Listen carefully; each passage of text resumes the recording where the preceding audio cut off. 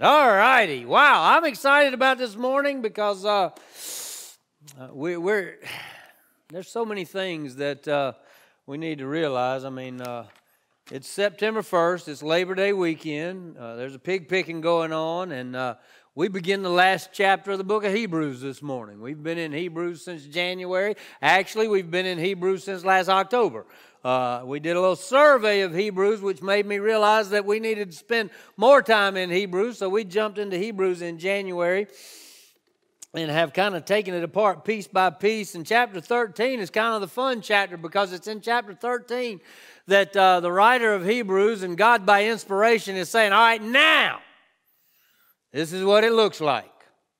Okay? Now, when he says this is what it looks like, what he's saying, this is what you look like. Or at least this is what you're supposed to look like. All right, so we're going to take 3 Sundays to deal with just chapter 13 because in summation, God is really pointing out to us sort of the goal of understanding everything that is in the book of Hebrews. So I'm going to read verses 1 to 14. It's a long passage, but pretty simple. So here we go, 13, 1 to 14. Let brotherly love continue. Don't neglect to show hospitality, for by doing this, some have welcomed angels as guests without knowing it.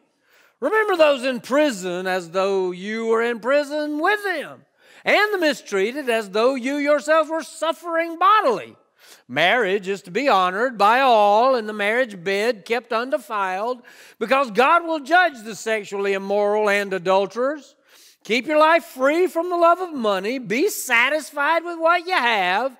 For he himself has said, I'll never leave you or abandon you. Therefore we may boldly say, the Lord is my helper, I will not be afraid. What can man do to me? Remember your leaders who have spoken God's word to you. As you carefully observe the outcome of their lives, imitate their faith. Jesus Christ is the same yesterday, today, and forever. Don't be led astray by various kinds of strange teachings, for it is good for the heart to be established by grace and not by food regulations. Since those who observe them have not benefited, we have an altar from which those who worship at the tabernacle do not have a right to eat.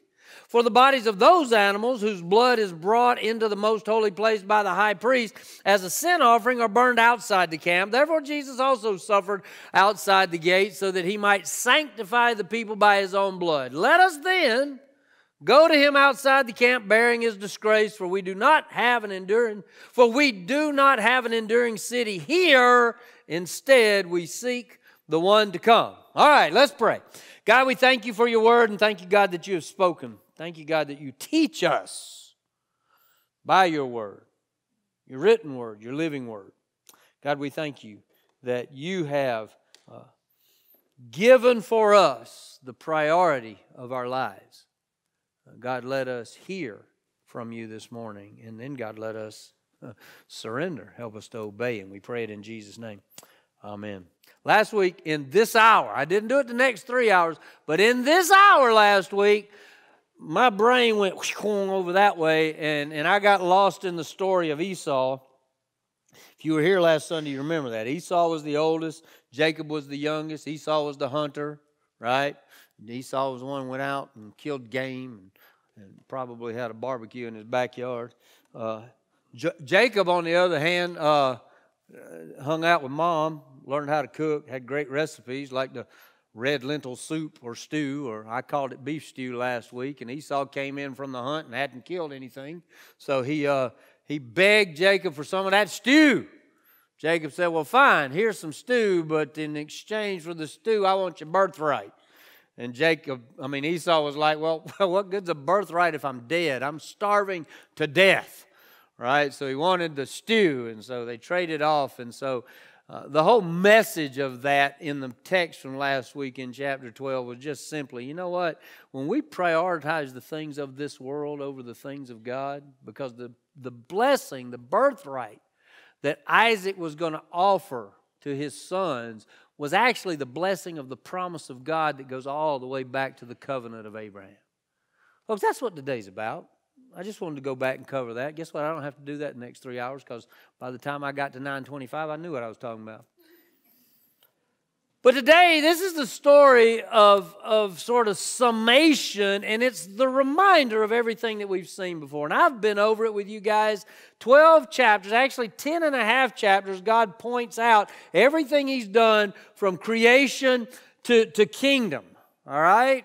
And He points it all out, that He has spoken. He has spoken in the past through the prophets and through the angels, but now He has spoken through Jesus. And so in these last days, He speaks through Jesus. Jesus is the Son of God. He is the heir of all things. You see, He is the exact expression of the essence of God. He is the radiance of God's glory. He is the King of kings. He is the highest priest. You see, the Old Testament points all to Jesus. Jesus is the creator of all things. He is the sustainer of all God's creation. You see, He is the highest priest, and the whole Old Testament system points to Jesus. And so everything about 10 and a half chapters of Hebrews point us to Jesus. And then the end of chapter 10 and chapter 11 kind of focuses on those who have believed and have trusted. And they're not great people. Some of them are tragedies. But they had faith in God, and they lived out their faith. And so we're told in chapter 12 that ours is supposed to be a life of faith, trusting what God has said, trusting what God has done, trusting the provision of God for our salvation. And so we get to chapter 13 with this great reminder, let brotherly love continue. And I'm like, okay. So here you go. We know the two great commands that are reiterated by Jesus from Deuteronomy is that we're supposed to love God. Love God with all your heart, soul, mind, strength. Love your neighbor as yourself. I love asking people. This is one of my favorite questions. What's the most important thing in your life? Well, we go through the list, right? Oh, my family. And then I always want to ask, do you act like it? Right? Well, what's the most important thing in your life? Well, God is. Well, do you act like it? Are your choices, is your behavior, is your attitude that God is the number one love of your life? Is it reflected in your life? I mean, do people see that in you? See, that's the big question. I'm not talking about a legalistic, kind of, but I tell you from this pulpit all the time, I don't like to give you lists. Because if I give you lists, here's what happens. People say, well, Pastor Bobby said if I did this and this and this and this, I'm good. Guess what? I can't see your heart. I don't know the motivation behind why you do the what.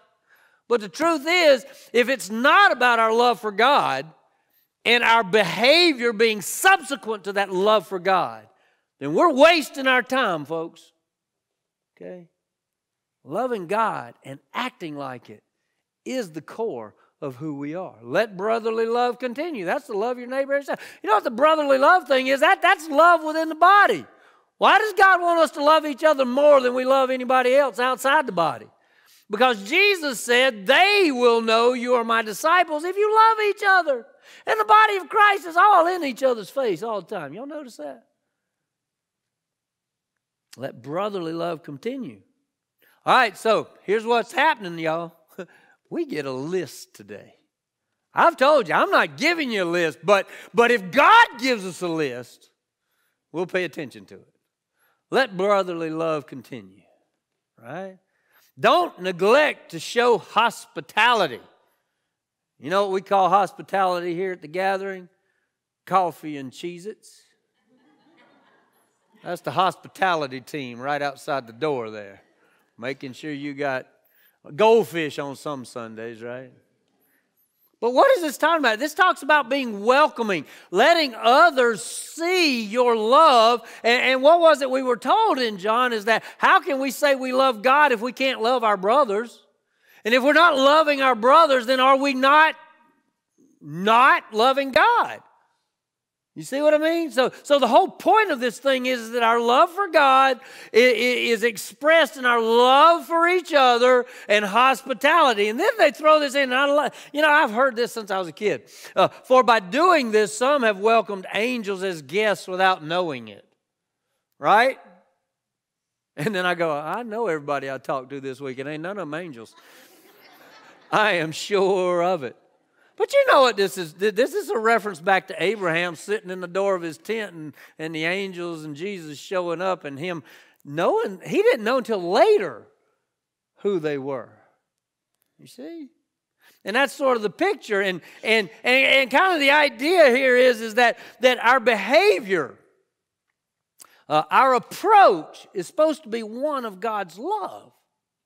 Now, not like a checkbox, like this is the legalism or the Phariseeism of, okay, I've done all those things, what more can I do to inherit the kingdom of God? The rich man asked, right? And that's not what it is. Like, all right, I want to make sure that I'm being nice to strangers because one of them might have hidden wings. You know, like, excuse me?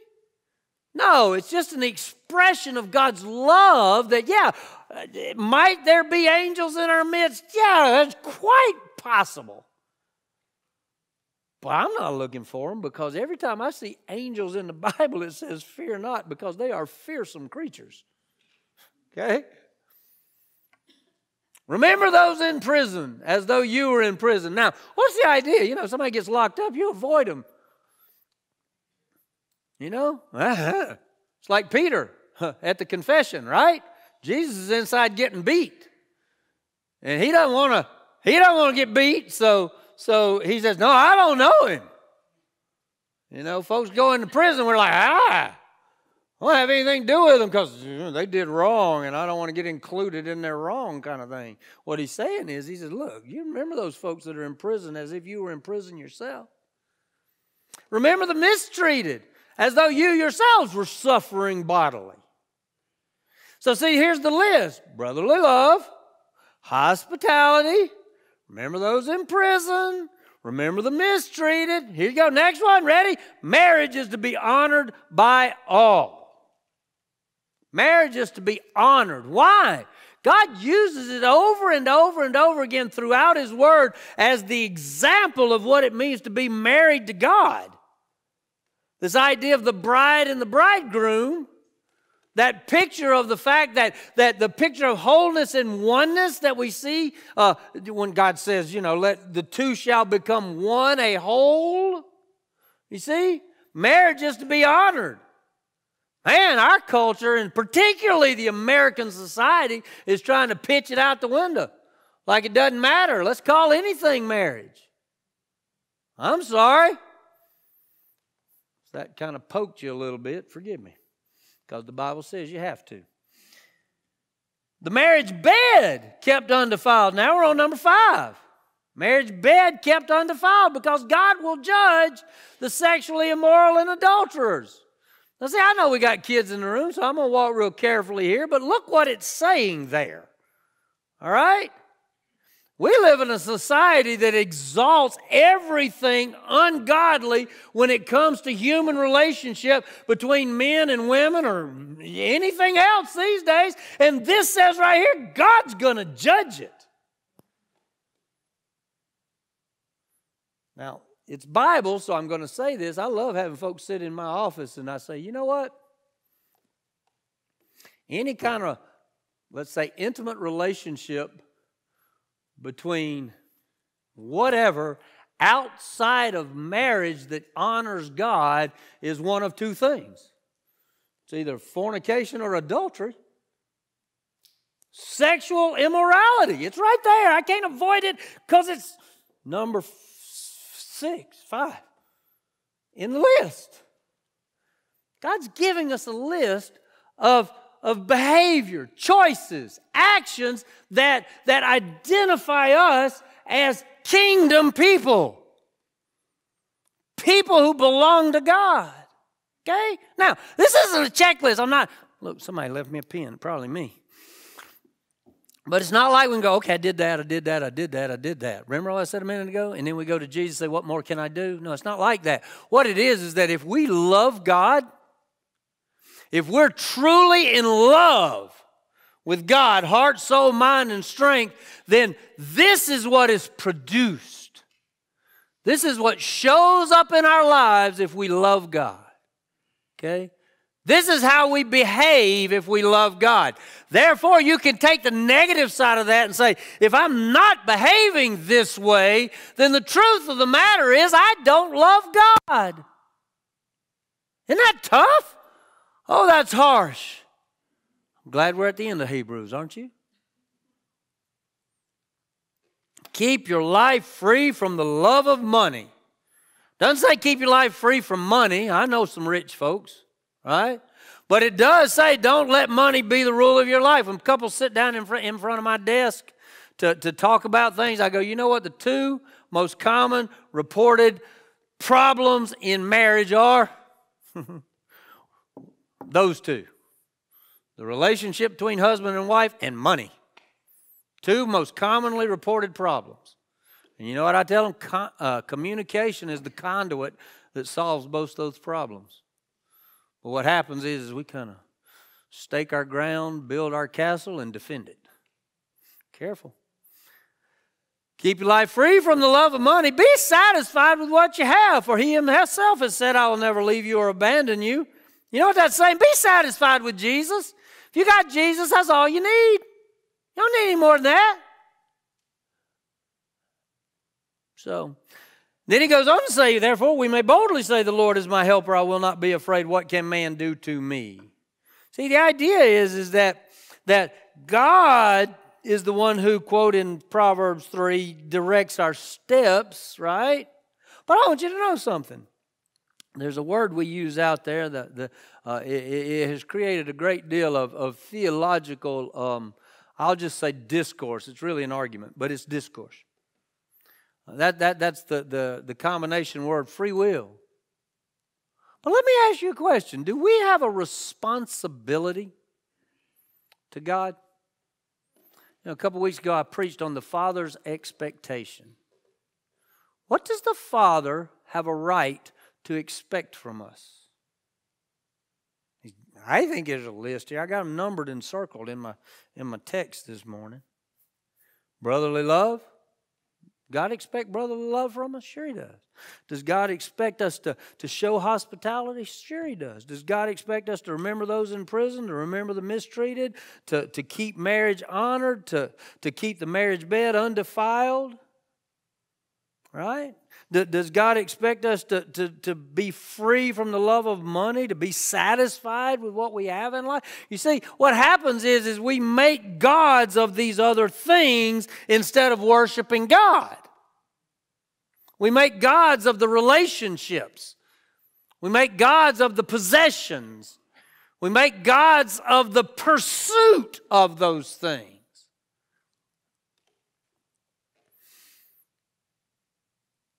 And then he says again, remember your leaders who have spoken God's word to you. When we get later in this, there's another one that says obey your leaders. But I think this precedes it for a reason. What this is actually saying is watch your leaders.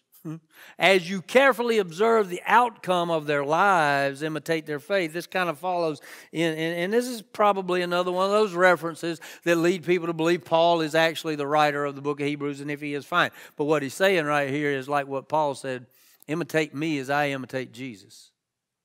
Right? So we remember the bracelets, right? The what would Jesus do bracelet.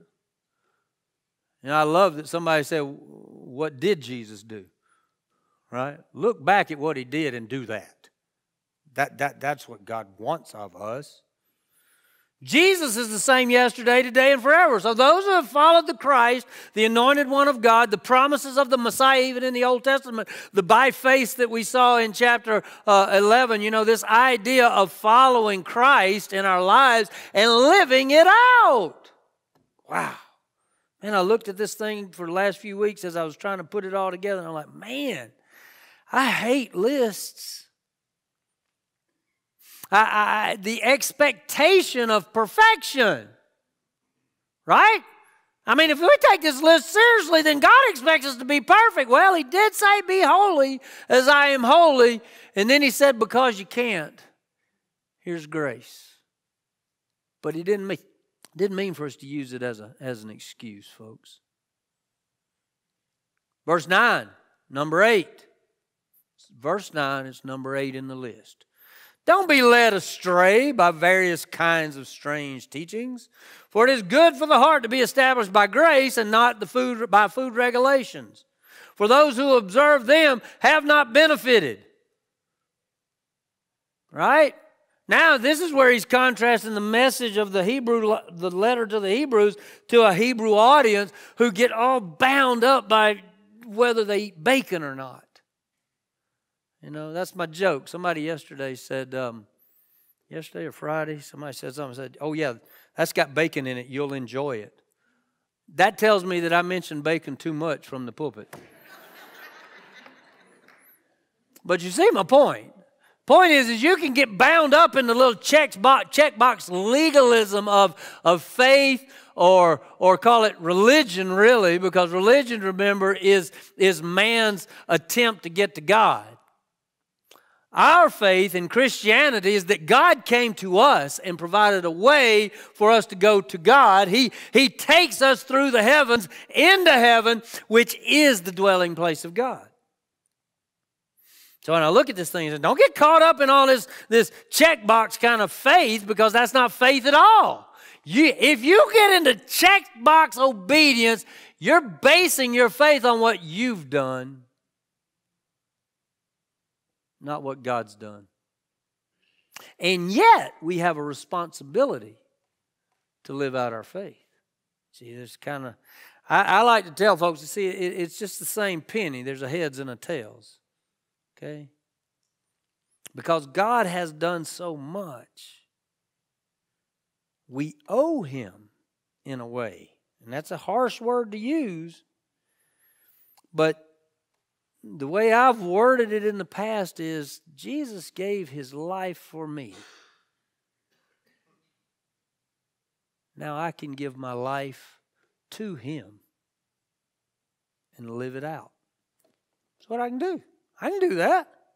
We have an altar from which those who worship at the tabernacle do not have a right to eat. Remember, this goes back to the whole picture of Christ on the altar. Christ, the highest of high priests, brought His own blood to the altar to bring about our salvation, to redeem us, to buy us back from death and sin. This is the altar we worship at. And then He reflects back to the bodies of those animals whose blood is brought into the most holy place by the high priest as a sin offering or burned outside the camp. So why? All right, so one of the commentators I was listening to this week makes this distinction between the idea that the blood stayed in the tabernacle at the altar, but the animal was taken outside and burned. Okay? So what are we supposed to be connected to? There's a picture that I see oftentimes that has, the cross and Jesus still on the cross. I'm like, He's not there. He was buried and He rose.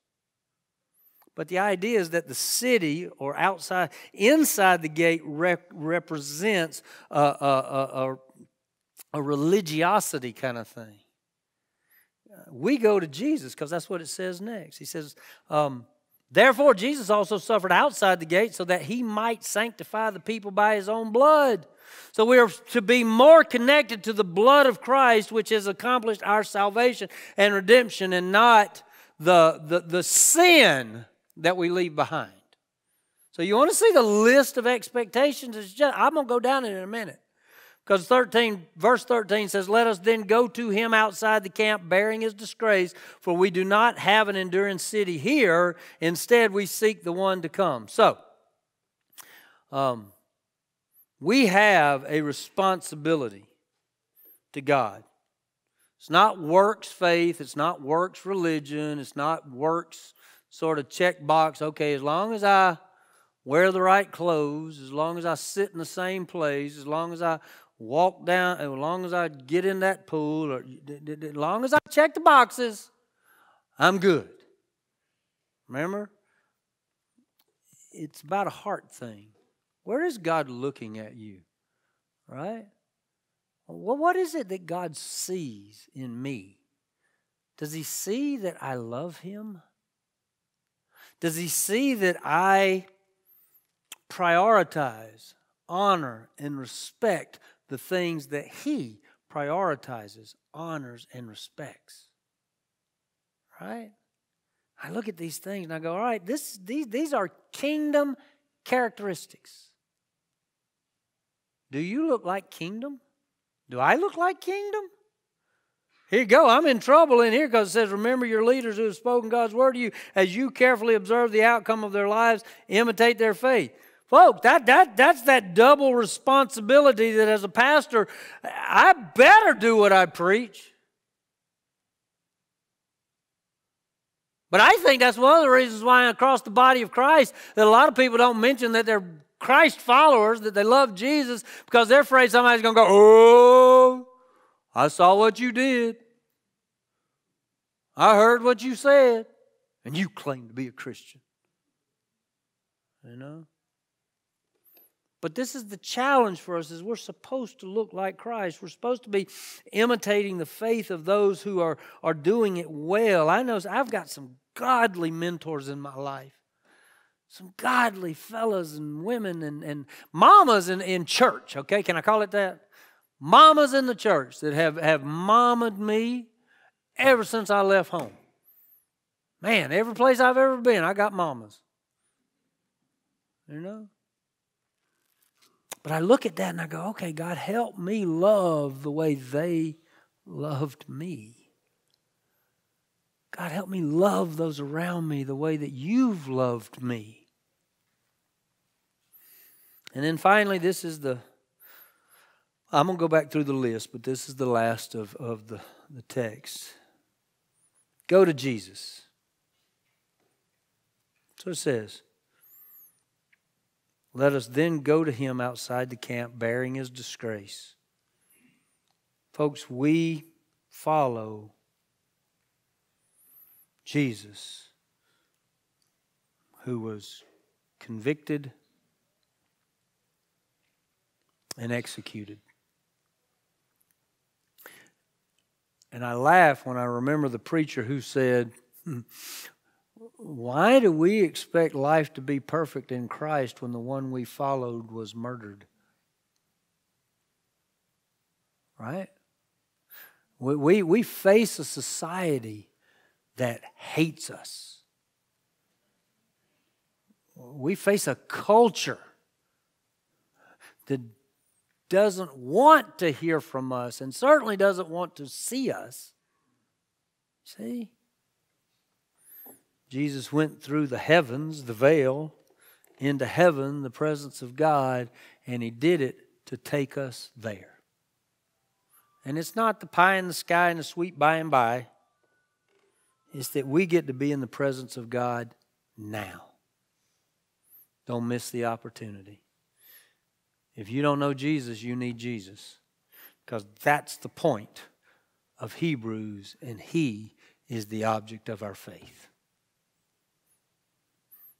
Brotherly love, hospitality, remember those in prison, remember those suffering, the mistreated, marriage, marriage bed, don't love money, remember your leaders, don't be led astray by weird teachings. Right, let's see, that's 8 and 9. Go to Jesus. Run to Jesus. There's God's list, Hebrews chapter 13, and we're not even finished yet. Okay? But it all starts with Jesus. Pray with me. Father, thank you for today, and thank you for all that you intend to do. Pray, God, that you'd watch over us and care for us. But, God, help us to pay attention. Help us to pay attention to you. God, help us to pay attention to those that you put in our lives that are paying attention to you. God, help us to live the faith, God, that you have given to us and given for us to have. And God, let our lives be a reflection of our love for you. God, let people see our love for you as we love them, particularly within the body of Christ. Thank you, God, that your love is what started it all. So we thank you for it in Jesus' name. Amen.